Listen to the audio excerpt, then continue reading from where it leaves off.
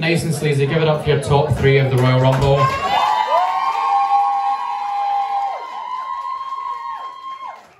I just want to say, regardless of what happens tonight, the 3 of you have brought something different between you to this competition, and it's been fantastic to watch all night. Give them one more round of applause.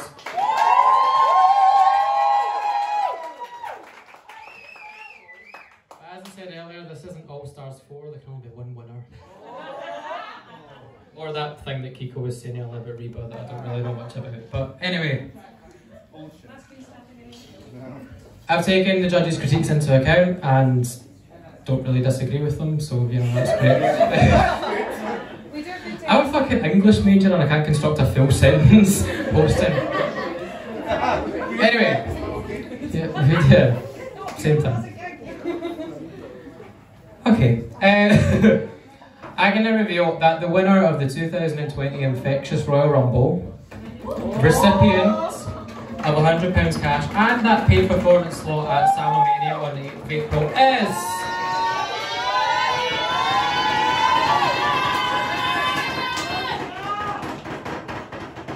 I said stop. Rosebud.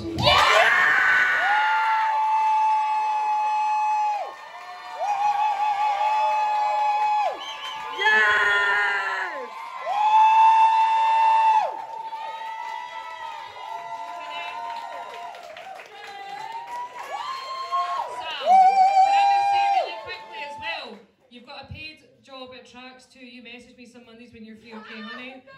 One more time for Rosebuds!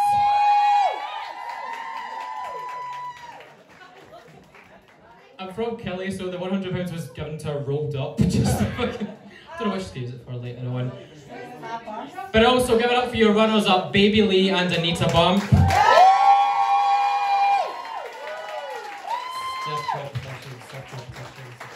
Well done, you guys. But Rose, do you have anything you want to say? It's just probably, this means a lot to me because this is probably one of the last times I'm ever going to get to do it because I'm starting a new job. But none of you guys know how much this means to me and I cannot thank you enough. Thank you so much for supporting me. None of you know me, but you cheered for me anyway. Do you know what I mean?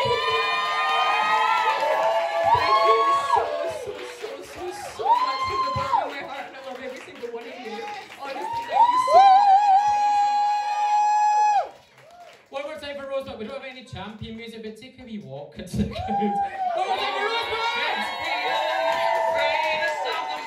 You're champion.